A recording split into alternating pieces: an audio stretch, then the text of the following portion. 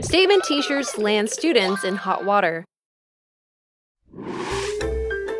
Canadian student William Swinimer was suspended from high school for wearing a pro-Christian t-shirt.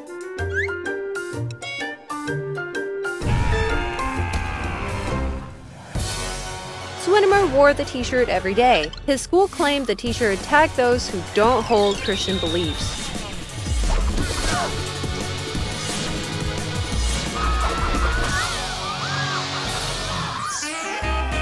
Students' free speech rights are increasingly under attack. In Ohio, gay team Maverick Couch was barred for wearing an anti-homophobia t-shirt. While Texanna Edwards wasn't allowed to wear a Confederate flag dress to her prom. Should students be allowed to wear clothes that make a political or religious statement? Leave your thoughts in the comments. Yay!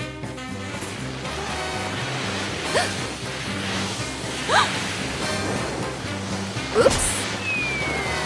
Subscribe to our channel. Come on over.